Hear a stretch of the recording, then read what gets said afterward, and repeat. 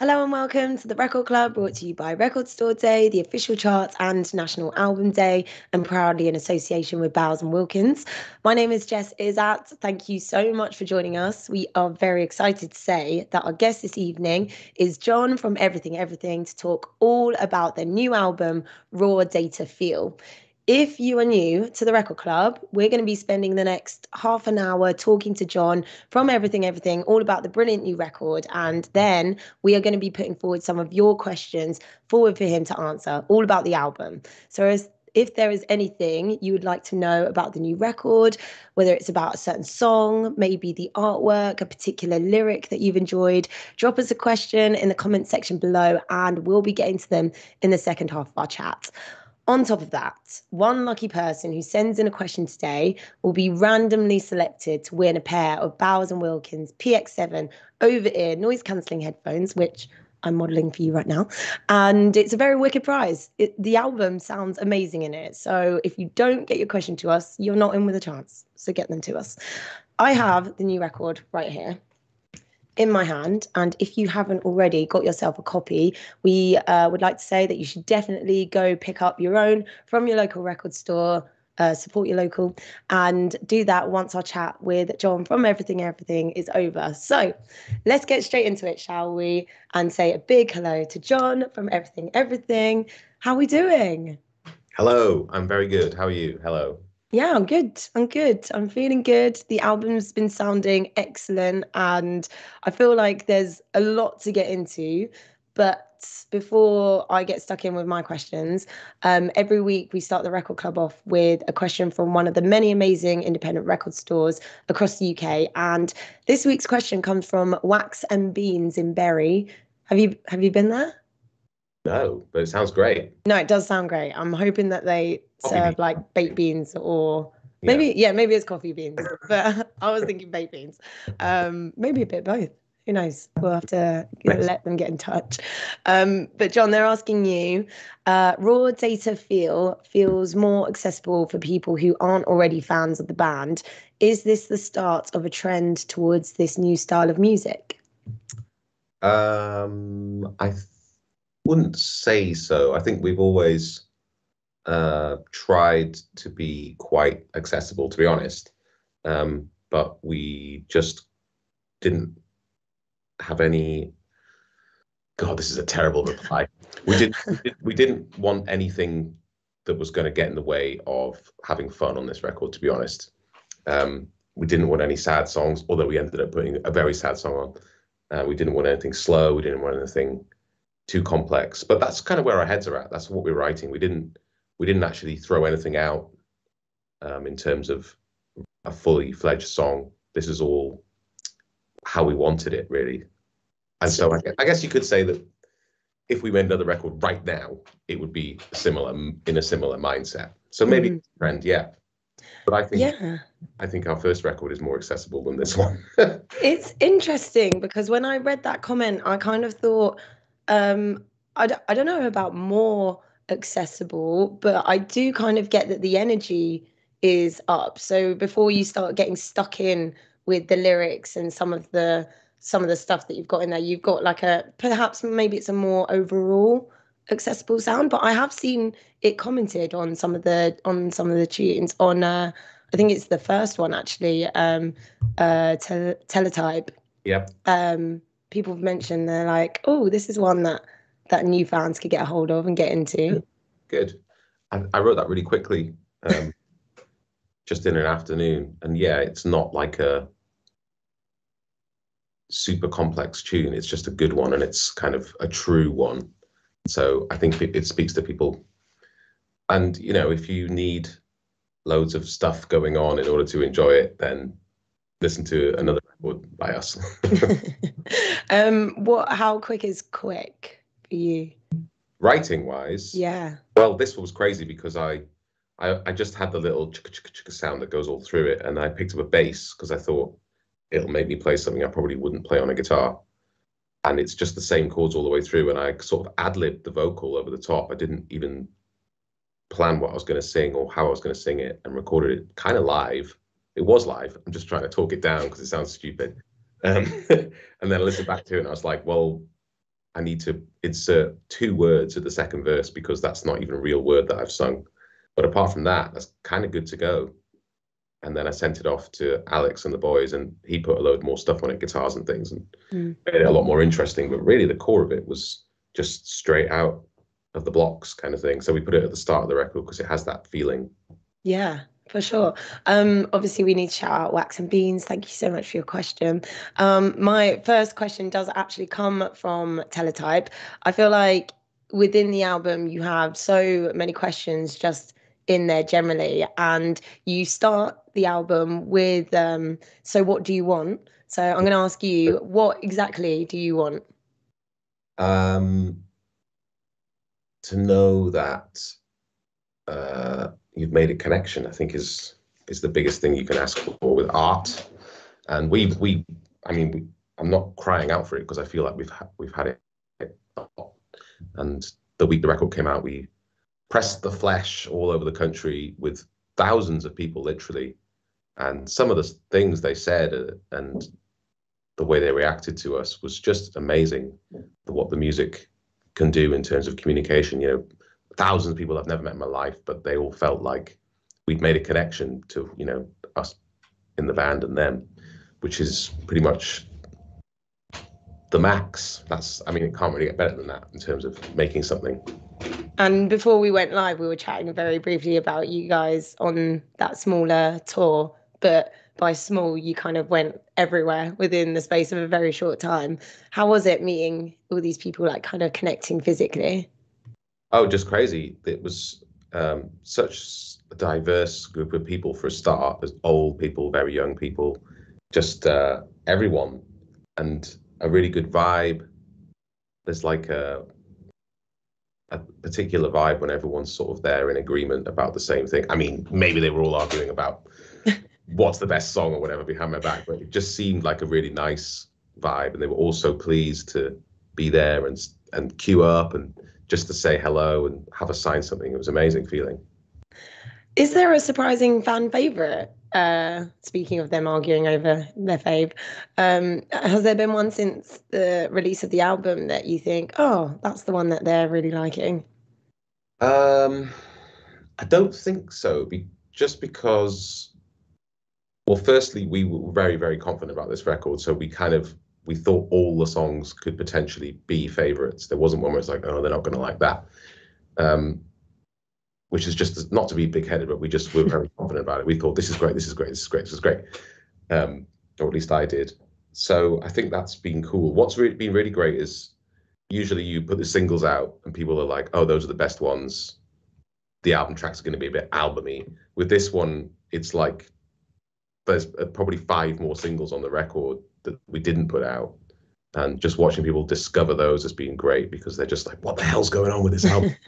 Literally the first 5 tracks are singles, and then there's like another maybe 5 or 6 which are just similar, like energy level. And people have just been reacting really well to that. So yeah, okay, 6 albums deep, very successful albums you've got, and then now you've got this. I guess I kind of want to ask you, what's your favorite part about curating a record then? Because it feels like you've literally just told us it's all killer, no filler. Like how and why and what's the best part? Tell us everything. Well, with this record, when it came to track listing it, I wanted all the tracks on. I think we all did in different ways, and so I think the idea was to make it 2 sides of banger, banger, banger, banger, banger, have a rest, and then another side of banger, banger, banger, banger, have a rest. So if you split it up 7 by 7, it sort of does do that.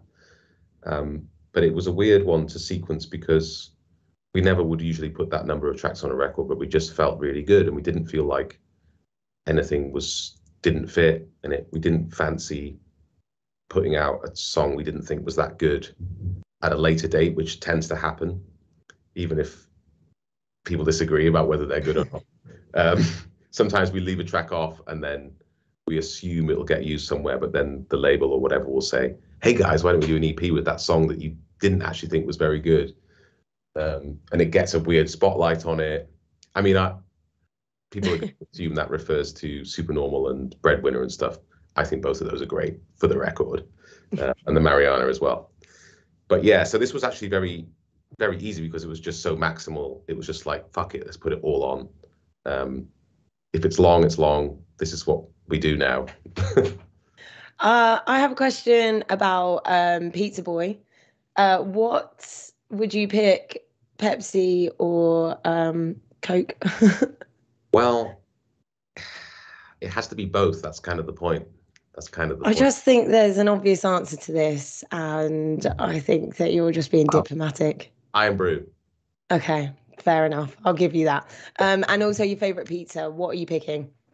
Honestly, I took the piss out of my good friend Michael in the band because he would choose a margarita everywhere we went around the world. I thought it was the lamest, like least adventurous thing you could do, but I have come round to his way of thinking in recent years, and a good margarita is kind of better than any topping you can think of. A banging margarita is like the epitome of what pizza should be. That's what I think. Yeah, If you go to a place that's not a good pizza place, then I yeah, guess it is a bit of a cop out. absolutely, absolutely. I agree, but it has to have the basil on the top as well. Glacé cherry. Glass and cherry on your pizza. Okay, we're moving on from here before we fall out. Right. Okay. So where did this album begin for you, and when did you know it was finished? It began, I guess, shortly after Reanimator came out. It was a pandemic. We knew we couldn't really promote the record that we'd just done. So we felt, and I was doing all the videos for it. And as soon as the last one of those was finished, it was like, I guess we just make another album now. I can't remember what the first song was that we wrote, but certainly it was finished like on the last day it could have been. So we did it right up to the deadline. We did the whole thing in 3 months. So writing the very first note to mastering, all in 3 months, recording. That seems very quick for a big record like this. Yeah, that's one of the reasons why it sounds like it does, I think, because there was no overthinking going on. We had to do it quickly because vinyl takes a hell of a long time to make now, partly because of Brexit and because of the pandemic. And for some reason, I can't get a straight answer on this. We don't seem to make it in this country. So everything has to be shipped abroad, done abroad, and it takes ages because it's a huge backlog. So boring reason, we had to make it in this tiny little thing, even though it was going to be released right over there. So we were sat on it, not being able to tell anyone that we'd done this thing. And yeah, we took it right up to the wire. Alex produced it, Alex in the band, and he was still working on songs right up till the last day before mastering, I would say, in his bedroom. And then he would just send us what he'd done, and we'd be like, okay, I guess that's going on the album then, which was kind of exhilarating. I've got your clear vinyl here, actually. Oh, lovely. I think it looks stunning. And I know you've probably been asked a million questions about the AI lyrics within the album. But I'm going to take a wild guess and say that the imagery that you have on here is all AI created as well, right? It is. Yeah. Who designed that? And was that was that all your guys? Was that all in-house? Was that everything to weave it all together? All the images I generated with AI. And then we had a designer called Johnny Costello who did the sort of border and all the text and all the cool stuff. He was the same guy we used for Get to Heaven, actually. So we went back to him. But in terms of generating the AI images, that was just me typing. I had to learn how this thing worked for a start, but then it was a question of typing in what I wanted to see and changing all these parameters and then letting it go, and it would just generate image after image after image. And why did you choose lyrically? Why did you choose to start putting AI lyrics in there? And also, how do you do that? Because you must have had the framework for the songs already, and then did you put parts in, or what was the situation? It was, well, yeah, I guess when it came to writing the lyrics, I had this huge block of outputs that I got from this guy. I sent him everything I wanted to get put into the AI, and then he sent me everything that came back out. And so when I was writing lyrics, sometimes I'd be in the middle of a song, and then I would just open my file of AI stuff and just start scanning it until something jumped out at me. Or I had previously found a whole phrase or a whole sentence that I really liked, and I'd put that in my like A-list lyric bit. What made you think to do that in the first place? It was curiosity, firstly, because I knew that it was maybe possible for it to be done, and that just sort of fascinated me. But also, I kind of wanted a sort of protective layer somehow with this record. I didn't want to just keep dragging myself through it, because that can sort of wear you down a bit. So I wanted something that was taking the pressure off me a little bit, and it was this. I thought it could be done with AI. I did it with in lots of ways, by making characters or by singing about things from other points of view, which I obviously have done before, but this was like another whole level of it. And the AI just felt like, it felt like keeping it at arm's length somehow, that I couldn't ever be caught giving myself away, like, emotionally, because no one knows if I even really wrote that lyric. So no one's going to say, "Hey, Jon, what happened to you?" Or like, "Jon, are you okay about this thing that you might be singing about?" I'll be like, "Don't know," because I don't really want That was the computer. Yeah, exactly. And but I haven't told anyone what the computer said and what I said. So that sort of makes me feel safe. Can you tell us if there's elements in every single song of AI, or is it just a few? There are definitely some songs that don't have any in. Okay.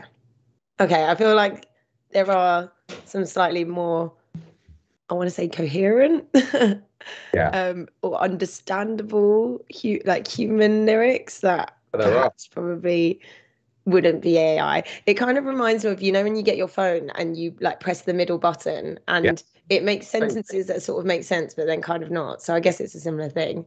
it's very similar. Yeah, I'm not an expert, but it's choosing those words for you based maybe on what you've typed before or what a lot of people have typed before, and what I've done isn't that far apart, really. No one's put those particular influences together before, unless they were absolutely insane. Okay. Right. I can see some questions are coming in. Remember, at home, if you've just joined us, you can get your questions to us and I'll be getting to them very soon. So I love Metroland is Burning, and there's a couple of others I've already mentioned, Pizza Boy, and actually, yeah, Teletype at the beginning I love, and also the closer. You know, it's one of those where you just go around and you're like, I love all of them. I want to know who Kevin is. Everyone does. Everyone does. What can you tell us? Um, well, I wanted to use characters. I have done it before, but this felt like a good opportunity. Partly because I was pushed for time. I just thought, you know what, I'm gonna use characters rather than try and find some abstract way to tell my stories. So I chose an abstract way to tell them.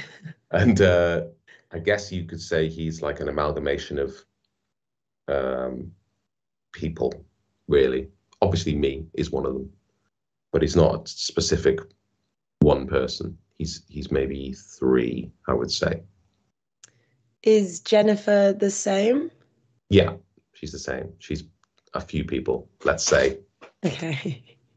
Do any of these people know it's them? No, well, Okay. I do. The other thing is we called the AI that we called that Kevin as well, which just really confused everybody. So some people like to think that when I'm talking about Kevin, I'm actually talking to the AI, which is kind of like a sort of very sci-fi approach to the record, which I'm not going to stop because it's very proggy. Yeah. I've seen it described as the nerdiest album yet, and the more I look into it, the more I'm just like, yes, yes, it is. Yeah. Also, which song for you was the most fun or enjoyable or satisfying to make or record? I think Jennifer was actually good, very satisfying because it was a very last minute chorus that I wrote. Alex had written the rest of the song basically, and I'd written the melody over the top, and we thought it was good enough. But then at the very last minute, it was decided that it needed more. And I just went upstairs and wrote the chorus very, again, very quickly. I think I brought it back, and he sent me back up a few more times, but still. And I just thought, fuck it, I'm just going to do this kind of Fleetwood Mac sort of everyone singing together kind of. I actually was really influenced by Don't Fear the Reaper, the way that chorus kind of rolls on. Come on, baby, don't do. Yeah. The way everything kind of falls over it like that. It's like an impossible, you can't sing it. One person can't sing it, which is what I just tried to do. And it's the same with Jennifer. So you've got this kind of rolling feeling that it could actually just last forever, which is instantly sort of wistful and nostalgic. And then recording that with the guys, we all did all the vocals together, which was really nice. And then Alex topped it off with that slide guitar, which again makes it really nostalgic and emotive. I feel like Alex has smashed it with the production. I feel like it's just like all so on point. And when you said nostalgic as well with the Jennifer, the video as well, like nailed it with that too. I was like, I'm so emotional. Right, okay, fan questions. We have John Betts from Everything's page, who says, you guys have built up a very cool body of work over 6 albums. What would you be more inclined to get behind next? A singles album, a remix album, or B-sides album? And then he says he'd buy all 3. Well, a singles album, I don't know. I think that's just it. The music industry is strange now. All our songs are already out there, so you could make a singles collection by making a playlist on Spotify. So that wouldn't be much fun. Remixes, quite often things get lost in translation. So unless we were doing them all, which we're not going to do, I'd say probably B-sides, because that's going to please enough, the highest number of people. That's cool. So I know they're already all out there being shared, because I use Reddit too, folks. I think a remix album could be fun though, if you were doing it, maybe a bit more control of it. I understand what you mean though. It was all that. Yes. We have Lola Sutherland on the Record Club's page, who says, do you remember the first song you ever wrote? I do, and it was unrepeatable, unfortunately, in public now, but I can remember exactly how it goes and exactly how to play it. And I'm never going to, because I'll get cancelled, unfortunately. What were the themes? 12. It was just me trying to be, I guess I was trying to be rude, and it's very silly. A mouthy young John. That's funny. Yeah. I'm so intrigued. Yeah. Angie Bandal on Everything's page says, hello John, what's your favorite lyric on the album and why? I really like the opening to Shark Week. Is it Shark Week Sugar, or does somebody scream? I just think it's got a lot of stuff I enjoy in lyrics. It's got alliteration and humor with a really dark suggestion underneath. A lot of mystery. Opening lines are so important, and I think that's a good one. We also have Cameron Shadden on Everything's page saying, will you do another VR show? We actually did one the other day, which was on Minecraft, but there was a lot of things going on that week, so we didn't really talk about it very much. Probably is the answer, because I think you will see more of them, even though ours was a bit shit. I'm glad that we were there at the very start of it. Supposedly we were one of the first people to do that, although I can't quite believe that, but apparently we were. And yeah, it did suck a bit, but I think... Why did it suck? I don't understand. If you didn't have good internet, then you just couldn't hear the band, and you could hear everyone walking around kind of going, bloody hell, this is crap. And like, you can hear them as well. You could hear everyone from around the world in their living rooms just kind of muttering and going, well, I can't see a thing, I don't know why there were Aussies in my example, but that's what my experience was. And then Aggie Australians not having good enough internet. Yeah, it it was flawed, but we were right. You know, we were pushing the technology, man. Yeah. Well, the only way is up. We That's would. what I can say. Right, who else do we have? Yeah, hopefully the next one will be again but better. Yeah. Laura also on Everything's page says, would you or the band ever do a film score or soundtrack? Yeah, we'd love to, and we just want somebody to offer it to us. To be honest, we actually did. We actually are in talks with someone, I think, but I don't know how realistic that is. So yeah, we absolutely would. We would jump at the chance. Amazing. Right, okay. I have a question which we bring the record club to a close with, that we like to ask for album recommendations, something that you've been listening to recently or want to shout out, or maybe there is an artist that is dominating your playlist right now that you want to big up. I really like a band called Mama from New York. They're sort of grungy.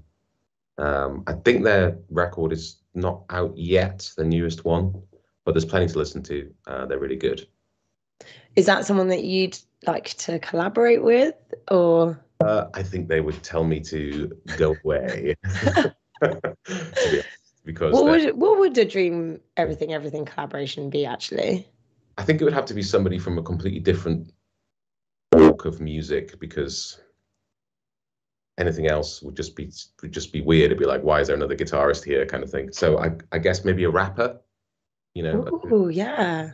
and then we Maybe just like amazing. Kevin Abstract or a female rapper, that'd be Gonna sick. go for Or a Grimes. I thought about Grimes. I know she's not a rapper, but yeah. I mean, I'm talking about Kanye. I'm talking about Kanye. okay, fine.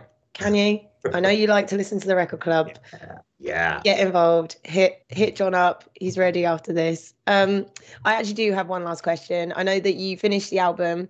The last line is, "Are you a gambling man?" So my final question to you: are you a gambling man in life? Yeah. Yes. All right. Well, thank you so much. That is all we have time for today. We have absolutely loved having you, John, from Everything. Join us. Of course, people at home, make sure that you grab yourselves a copy of Raw Data Feel, from your local record shop as well. Support your local. I'm also excited to announce that the winner of this week's Bowers and Wilkins wireless headphone prize is, drum roll, we have Angie Bandel on Everything's page. So please slide into the Record Club's DMs. We'll get those headphones to you. Thank you everyone for joining in and sending in your questions. Our next guest is going to be announced on the Record Club's social media very, very soon. So make sure you're following us. And all previous episodes are available to watch back on our YouTube channel. We'll see you soon. And John, once again, from Everything, thank you so much. Thank you very much for having me. Cheers.